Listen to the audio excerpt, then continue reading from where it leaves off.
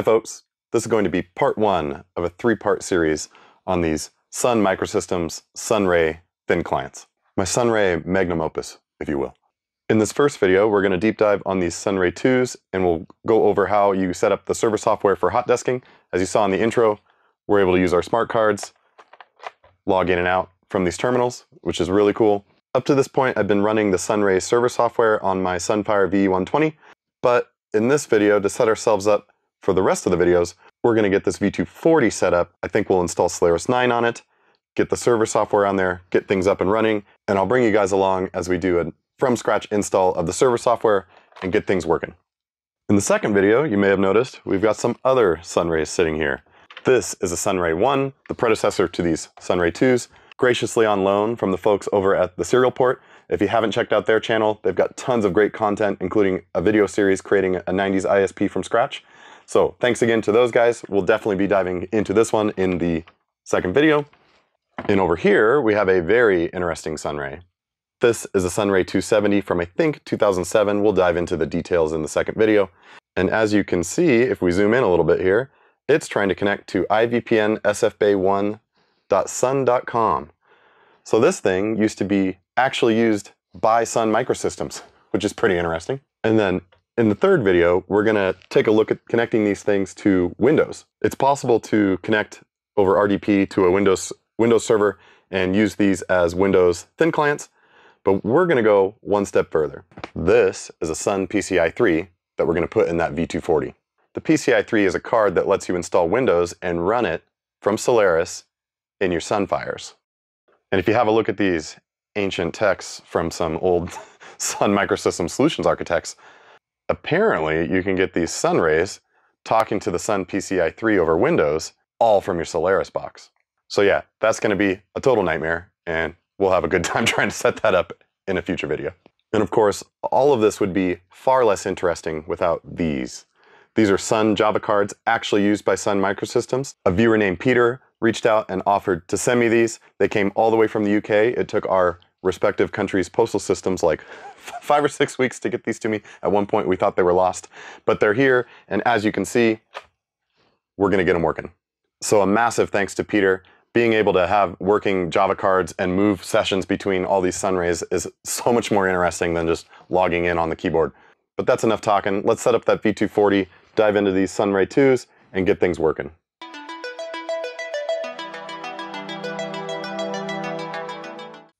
All right, to kick us off, let's talk a little bit about what these things do when you first get them and plug them in. So right now, it's plugged in, it's on the network, but my server's off, so the server component is missing.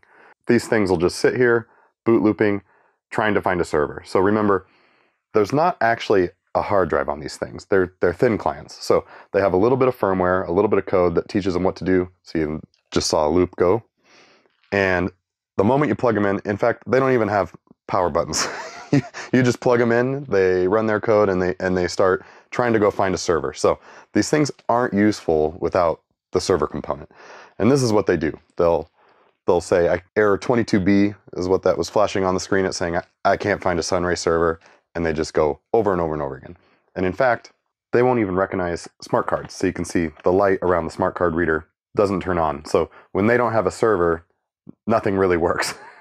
The first thing it tries to do is it really, really wants to connect to a server so that it can start doing something interesting. And speaking of smart cards, in a previous video, I had got these limping along with what I thought were the right cards. So I bought these online.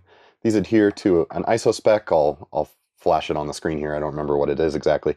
And I thought I was buying the right cards, but after I got the real Sun branded Java cards from Peter, obviously we have some physical form factor differences here. So now that I have a working example, I'm pretty sure I could probably hunt down a third-party card and that would be fine. I might still do that, just, curiosity's sake. But obviously these are quite different. And in my opinion, one of the coolest things about these thin clients is this whole smart card deal. So basically you'd have one of these and it would let you badge into work, get you in the building, and then you can plug this into your Sunray workstation, pull it out, walk across the campus, put it in another machine, and it saves your session. So we'll get all that set up once we have the server software running on the V240. And for this application, I've got this compact 36.4 gig, 15,000 RPM wide Ultra 3 SCSI drive, and got some 3D printed rails so it'll fit in the V240. And we've got the V240 moved up on top of the rack here. There's our drive I was just showing you, so good to go there.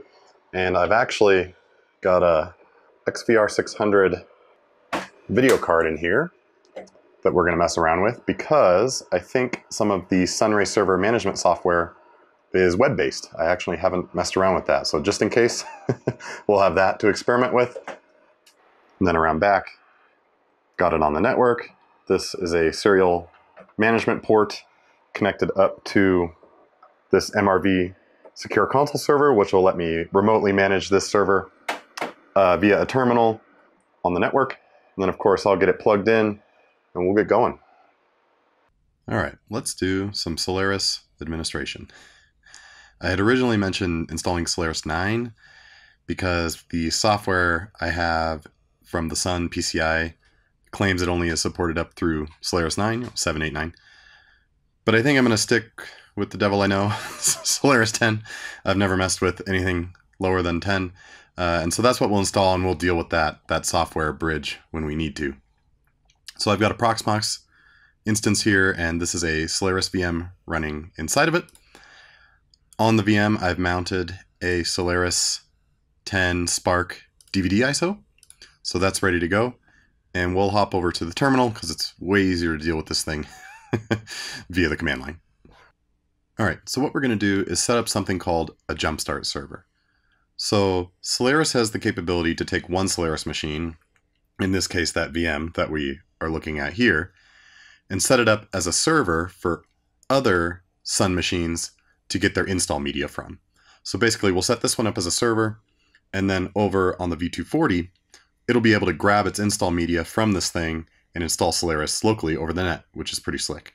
So let's go take a look at the contents of that mounted Solaris 10 install media DVD. This is usually how it's laid out. So inside the Solaris 10 tools folder, there's a bunch of stuff about adding install clients, removing them, setting up an install server. So all Solaris media comes with these utilities to set up a Solaris machine as a jumpstart server. So what we're going to do is going to make a directory on the desktop. We'll just call it Spark, and then we'll run setup install server, point it at our brand new directory. And what this thing's going to do is extract all the install media from the DVD, and then we'll continue from there and get the jumpstart server set up. All right, we're done. That always takes forever, by the way, like 20 minutes. So now let's go over to the folder we pointed it at, and we have all the install media here now. So we can go to Solaris 10, tools. So the next step is to add what's called an install client. And so you have an install client configuration for each of the machines that are going to try to talk to this server, basically, and install Solaris over the net with. So let's take a look at that one. It has a ton of different options, but we're for sure going to need to go grab the MAC address. And I haven't done this in a while, so there's tons and tons of configuration. You can create all these configuration files to define tons of different aspects of the machine so that it can be basically bootstrapped and installed in a totally headless manner, you know, in a massive IT environment. I'm going to try to do none of that, and I think hopefully, or at least the bare minimum, and I think it'll just ask us questions interactively in the installer on the other machine, which is totally fine. So let's hop over to the V240. All right, here we are, remotely managing that V240 over that serial console cable I was pointing to earlier. We're at something called the OK prompt, the Open Boot PROM. This is one of the many prompts Sun needs you to memorize and understand to administer these Sun enterprise machines, but I have another video where I go over all that in great detail. I'll put it in the description. Suffice it to say, the OK prompt lets us define boot options, so we can boot it over the net from this prompt, basically. So first thing first, we're going to say banner. We're going to get this Ethernet address. And so I'm going to plug this in to the add install client command, and we'll see if we can get things going here. All right, I'm going to try it with the bare minimum configuration. I've never done it this way. Add install client, the name, and the platform. All right, I think that worked. So the key to success here is assigning your client name. I'm calling it V240, an IP. You can see I already did this for my V120 back when the last time I tried this out. And then you'll also need an entry in the ethers file. And you can see I did this for the V120, obviously. This was the Ethernet MAC address for the V240. So now let's head over to the V240 and see if this zero configuration jumpstart server essentially is going to work for us.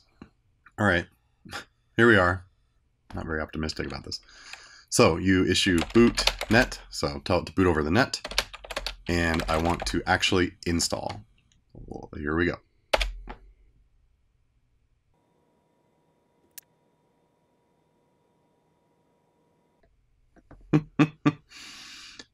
I think it's working.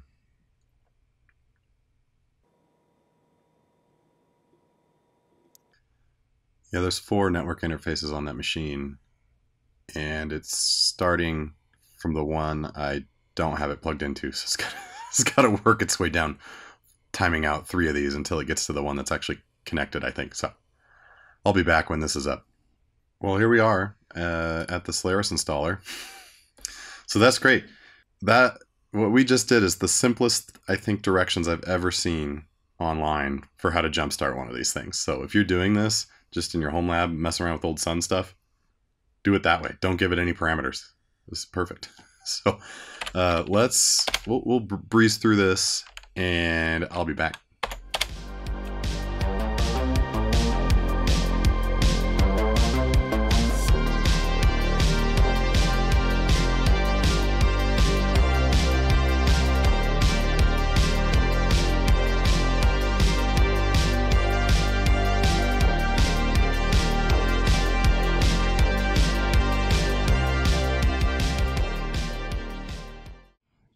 All right, that worked great. Here we are.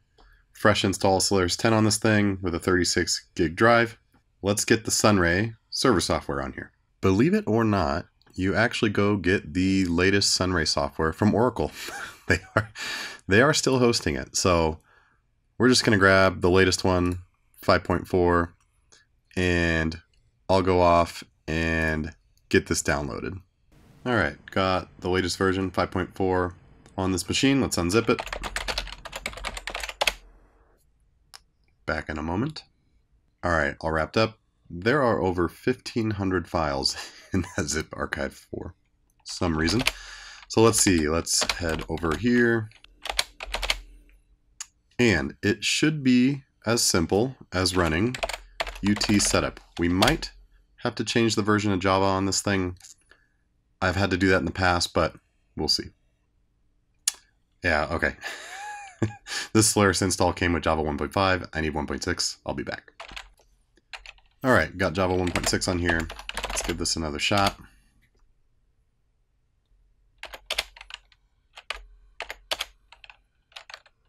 So it's asking where Java 1.6 is. I've got it sitting in this folder. So in a previous video, I ran through this, so I won't make you watch it again. I'll catch up with you after it's done. All right, I think this one's important.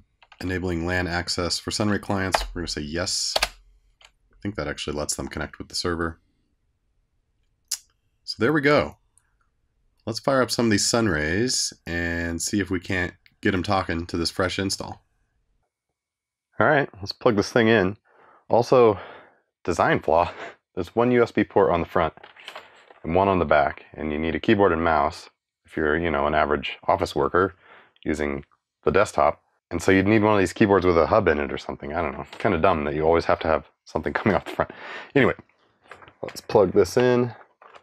Like I said, there's no power switch. You just plug it in and it goes to town. Let's see what happens. All right, that was like 25 seconds I cut out there. That was easy. Anyone can do this. And it says V240. That's definitely the fresh stuff we set up. The V120 is off anyway. I don't think it lets you log in with root, but let's try it anyway.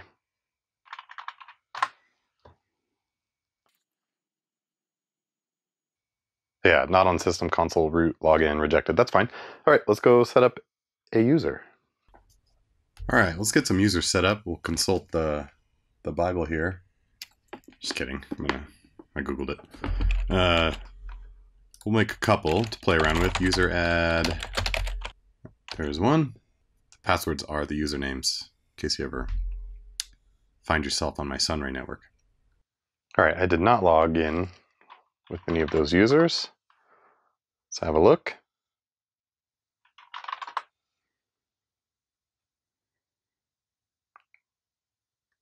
Oh yeah, okay. Java's fine.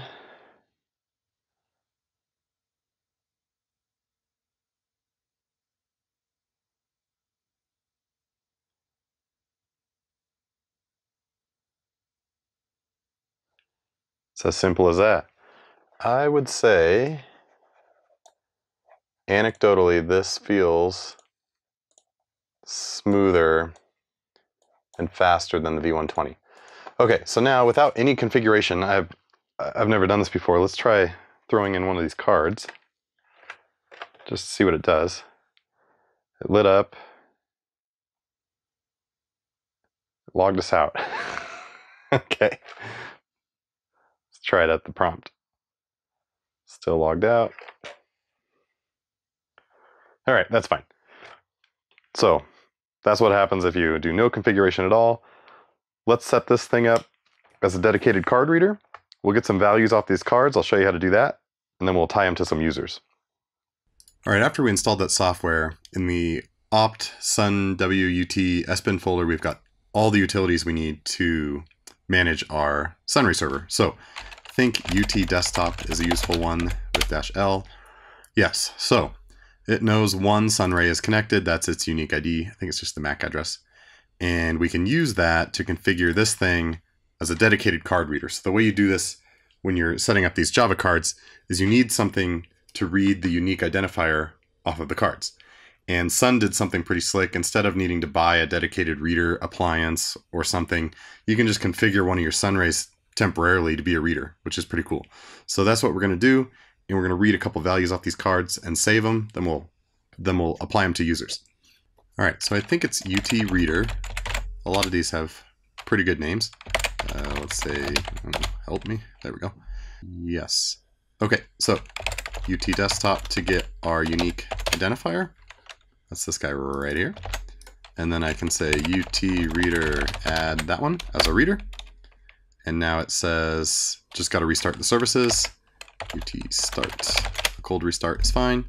Now we'll pop a couple of these cards in and read their values. All right, services restarted, and you grab your desktop ID of the reader. I think it's UT user -r for read that one. I do have a token on already. And there we go. This is the unique identifier of that card that's in there right now. Couldn't get this far in the other video. Let's save these. So let's call this tokens. Okay. I'm going to read another one and I'll be right back. Okay, to add users, we go back to the UT user command, and it's a big one. It does all sorts of stuff. As you can see, it spitting out all its options here. But what we'll do, this is a file that has all my tokens. Let's try assigning the first one to the collab user, which is UT user -a for add. Then you take the token ID. It has a bunch of optional stuff we don't care about, so you have to pass commas. One comma at the end. Okay, now we can say UT user -l, I think. Yeah, so it thinks that token is assigned to the collab user. While we're here, let's do the other one. All right, now we need to actually disconfigure the reader. All right, so UT reader -c just takes them all off the list. And now we do another UT start C, let it do its thing. Let's try it out. All right, here's that first card that we assigned to collab. I'm not sure it's going to have a lenient enough policy to let us just log in. We'll see. So yeah, it wants the username. It's not recognizing that this card should let me log in. So let's see if it'll do anything after one login. Pull it out, logs us out, and that makes sense. All right, so it recognized that I'm Clab, but I have a session lock. So that's pretty reasonable behavior. You have to log in once. Let's pull something up. This computer. Leave that there. We'll see if it takes our session over here. I got the home office set up here again.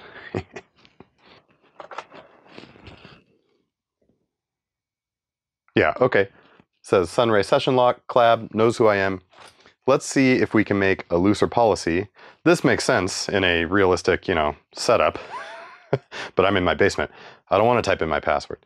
So let's go see if there's a more permissive policy. Okay, after a little bit of research, there's UT policy. This is our current one. Maybe we can learn a little bit about it.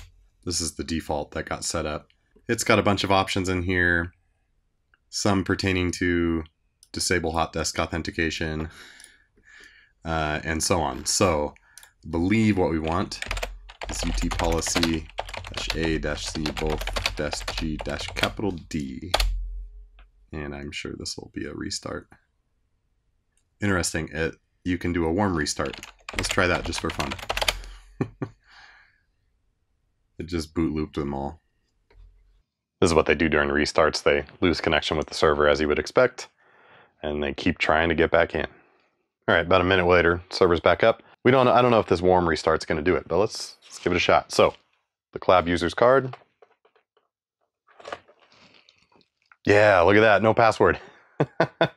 Yes, okay. I'll point you over here. Oh yeah, so yeah, the policy is the key. Let's see what happens with, we've never logged in with this one, the YouTube user.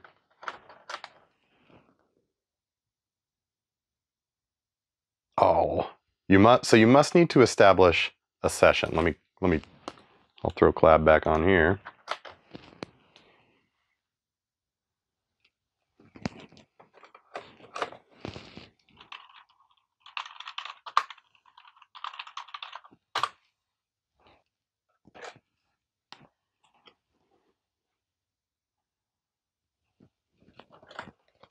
I'm like never gonna get tired of this. Oh, so close. So this is interesting. It knew who we were. Maybe I never associated it. Let me, 1 second. All right, get ready to have your mind blown.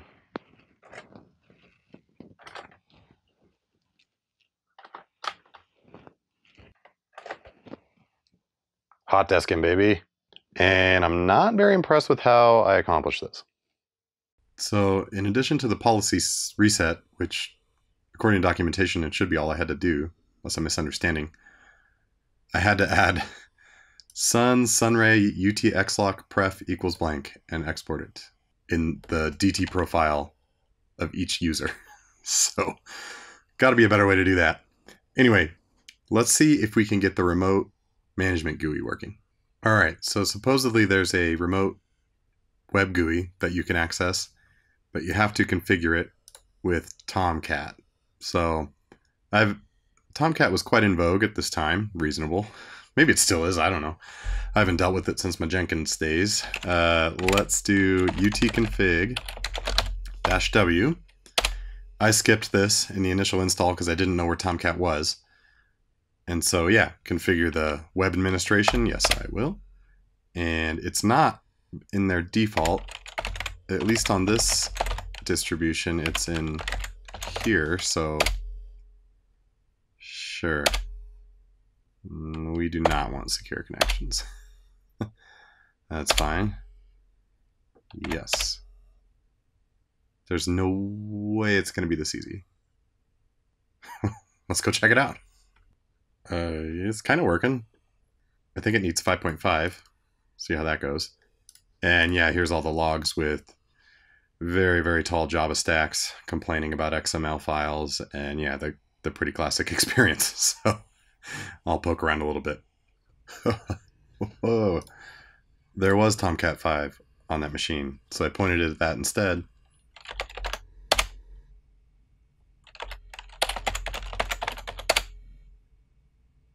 Is this just gonna work? Oh, okay, maybe I need to make an admin user. 1 second. All right, apparently I set up that admin user when I installed the server, and I have no memory of that. So I did, however, guess the password. This is so... It just works. I thought this was going to take me hours. Yeah, this is the V240 server. Let's just poke around here for a little bit. And it's working just in a normal browser. What? I wonder what's going on. This must be a Java applet of some sort. Ooh. Yeah, I'm sure. Anyway, yeah, you can restart the server. Let's go look at our sessions. She's a little slow. Yeah, check this out. We can see the tokens. This is very slick. In fact, if you just wanted to get experimenting with this right away, just set this up. This was super simple. Tokens, log files. Yeah, everything going on. Let's look at, what's it know about the sunrays themselves? Very cool. Okay, let's point you at the YouTube logged in user and kill his session. All right, gonna click terminate session. Ah, there you go. So cool. So cool. Love it. Well, there you have it. Start to finish on getting these things set up and Hotdesking. Nothing makes you feel more stupid than trying to put that in on camera and be all slick about it. Anyway, it works. A little finicky with the sessions, but I think we got it working pretty good. And this sets us up for the next couple videos here. If you haven't already, definitely going to want to subscribe. We're going to be having a look at this Sunray 270 with the monitor actually built into the unit, as well as this Sunray 1 generously on loan from the folks over at the Serial Port. And again, massive thanks to Peter for sending me these cards. We're going to be putting them to good use, as you can see already. In the meantime, hope you found that interesting, that kind of start to front tutorial to get us going. Definitely more coming on these sunrays. I'll see you in the next one.